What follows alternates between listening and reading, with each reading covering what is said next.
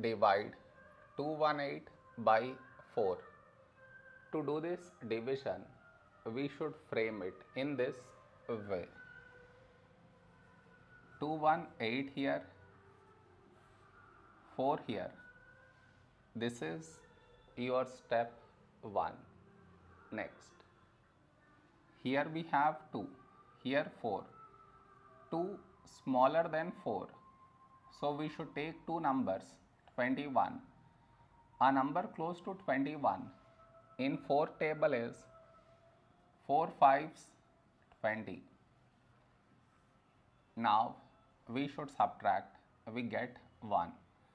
After this, bring down the beside number, so 8 down, so 18. A number close to 18 in 4 table is 4 4s 16. Now we subtract, we get 2. After this, no more numbers to bring it down. So what we do is, we put dot, take 0. So 20. When do we get 20? In 4 table, 4 5s 20. Now we subtract, we get 0. We got remainder 0.